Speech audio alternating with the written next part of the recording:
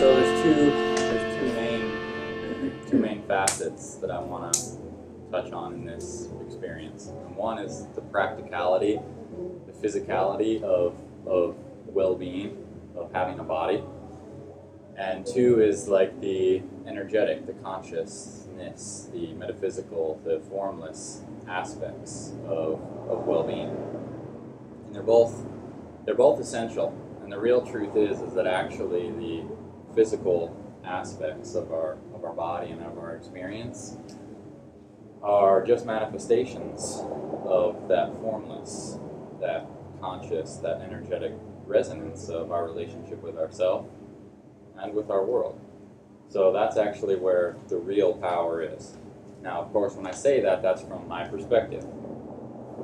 Not everyone would necessarily agree with me, especially, say, maybe scientists that say, well, this is what causes cancer, and this is what causes diabetes, and this is what causes that.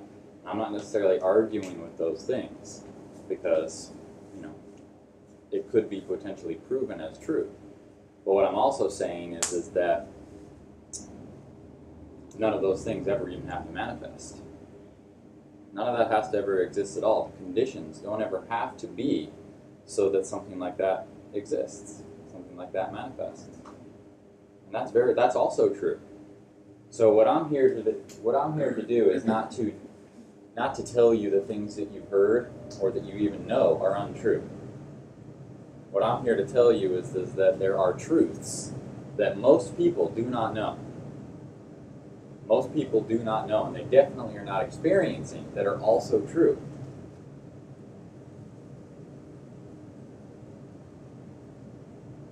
So before I go into my whole thing, since there's only you three here right now. Oh, you can come up here. I'm not too far behind. I would like for you to. Me too. I really would. Oh, be blessed. I promise I don't bite. I trust. At least not in the daytime. That's better. I feel better now. Thank you. I feel more connected.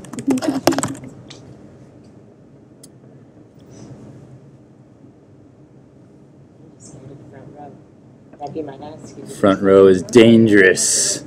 Dangerous. I pick you, the girl that was reluctant to come to the front row. I like to observe. Observation is very powerful, but potentially experience, engagement is even more powerful.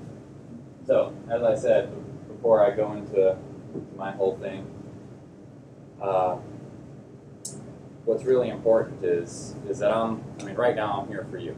That's the only reason. That's the reason why I'm here. So, why are you here? You don't have to answer. You don't have to answer. I'm just asking you. And if you tell me, I can potentially give that to you. Because that's what I'm here. I'm here in service. So if you can clarify within inside of yourself why it is that you're here, I can easily bring forth a channel, bring forth knowledge, wisdom, experience, insight, consciousness that is specifically for what it is you want. If you're not clear, it's actually very hard to really receive what it is you really want without that clarity. So it's actually also in your benefit to just sort of ask yourself, well, why am I really here? What do I really want? If you could get anything out of this experience, what would that be? I mean, you don't have to answer, but if you just want to, inside of yourself, do that. And if you want to tell me, that would be great. I'm just giving you that opportunity to engage, to really participate in this experience versus me just talk to you, versus me just give you words that I feel are the greatest words that have ever come forth, through a being on this earth.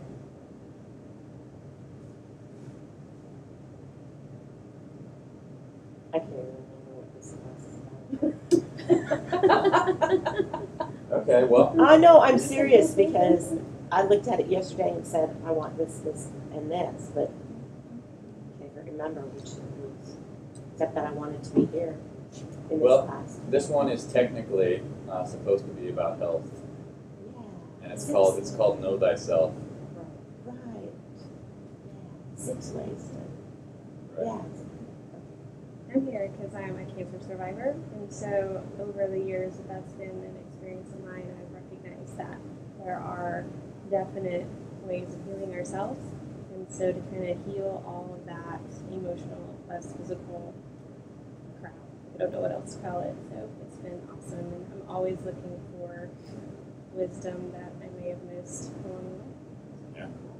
Yeah, which she said. Yeah.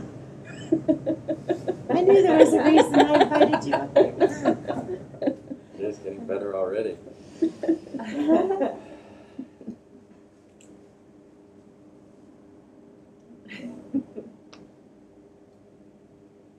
All right, so I'm going to start out with just the physicality and the practicality, because most people's minds have been conditioned to think externally, to think practicality. Okay, if I eat this, this is bad. If I eat this, this is good. If I eat too much of this, this is bad. If I eat too much of this, it's not really bad, but it's okay. You know, counting calories, you know, all that stuff. I got to work out this much if I'm going to eat this much. Right? All those external realities. So the six little tricks. Right? I'm going to give you some very practical advice. And again, this is just from my own experience, and this is a really important part of what I have to offer, is that even scientists, it's just their personal experience. It doesn't matter how much proof they have, it's just their personal experience. All science is relative. That's already been proven. Quantum physics has already proven that an experiment that is done is dictated in part by the observer. The observer is affecting that reality. So let's say I'm a scientist and I work for a pharmaceutical company.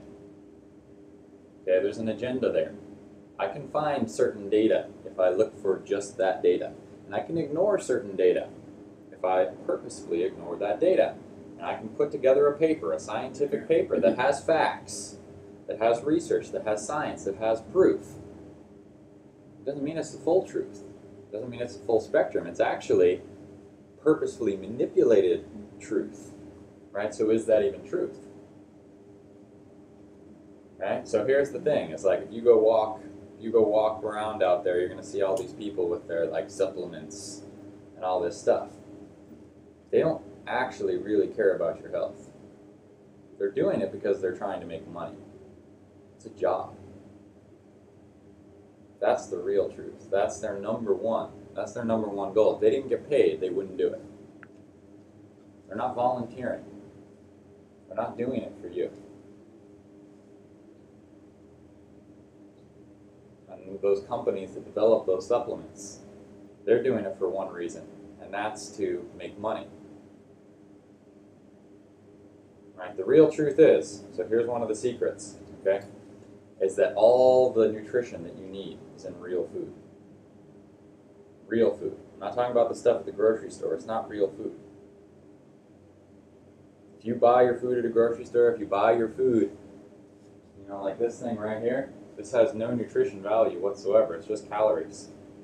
That's all it is. Now, my body is a very evolved mechanism, so it can actually create nutrition out of empty calories. But it's a lot more work for my body to do that. My body has to do all the work. My body has to do all the alchemy. Whereas if I were eating the fresh, vine-ripe tomatoes off of my tomato plant in my sustainable garden, right, or my melons, or you know, the wide variety of food that I have available there, my body doesn't have to do any work whatsoever. It's pure nutrition. Pure nutrition, and when it's raw, for the most part, it digests itself. It doesn't even require your body to create enzymes. So not only is this right here void of nutrition, but it also has no enzymes in it. This is all cooked, processed food. So my body has to create the enzymes to break this food down as well. So in truth, I would actually probably be better off eating no food at all for days than to eat stuff like this. It's even harder on my body to eat stuff like this than it is to eat nothing. Now, what's really cool about what I have to say is that I don't talk about theories. I don't talk about what ifs or possibilities. I talk about experience that I've actually had. Right, so health has been a passion of mine for 13 years. I dedicated my life to health 13 years ago because I was sick, because I was unhealthy, because I was unhappy. My whole life sucked, really, actually. And so when I got healthy, I was like, oh my God, it's priceless. It's truly priceless. Every facet of my life is better when I feel healthy and when I am healthy than when I'm not. Everything. The way I sleep deeper. I sleep more relaxed. I enjoy it more. Everything, the way I walk. Everything, the simple things, not to mention all of the extreme and amazing and awesome things that I can do and that I've done. You know, I've done hardcore camping trips in the middle of Alaska for weeks, you know, hundreds of miles from any sort of person, cabin, city, anything. Completely out there, know nothing. Completely out there, in the wild, in the wilderness. Right? There's a lot of risk, a lot of danger, and if you don't have a really capable body, it's even more risky, it's even more dangerous. And I couldn't do those types of things if I wasn't extremely healthy. You know, I can climb any tree, you know, that I want, except for ones that, you know, have a trunk that's so big I can't get my arms around it, and there's no branches, and the bark's not big enough for me to get my fingers in there. But if there's bark to get my fingers in there, I can put my fingers in there and I can climb up that thing. I can go for days and days and days without food. Days without food. You know, not only am I fine, you know, I even sleep less, you know, because my body's not processing food. I do still eat food. I don't believe that I necessarily have to, but for whatever reason, I still feel like I need it. Now, it is true that there is actually people that exist on this earth that don't eat food. And it's really important that you realize that's a reality. And if you look it up online, you just type in HRN, sun gazing, and there's a man, he lives in India. And if you like science, you know, he's been claiming that he doesn't eat food for a long time now. And so multiple scientific organizations around the world have taken him into their labs, and they've put him in controlled situations for over 200 days. No food. Even American scientists have said that it's true. Does he drink? Did he drink? He drinks water. That's all with water? Yeah, he drinks water and he does sun gazing, which means he watches the sun as it rises for an hour, and he watches as it sets for an hour. There's an hour when the sun rises, and there's an hour when the sun sets. When the UV rays aren't too strong, you watch the sun. And it's more than just watching it, it's connecting with that sun. Right? There's a very spiritual reality there that's going on. And I'm not necessarily saying you should do it. I'm just saying that it's important to be aware, right? That anything actually is possible. It really is. And everything is in alignment. Everything's in alignment. So I'm not here to say, oh, you know, you're 10 pounds overweight, you're 30 pounds overweight, you're whatever, you know, you're ugly, you're bad, you know, you should change your diet, blah, blah, blah. I'm here for you, right? And that's why I asked you, what do you want? How healthy do you want to be? Do you even care? Because that's all it really comes down to.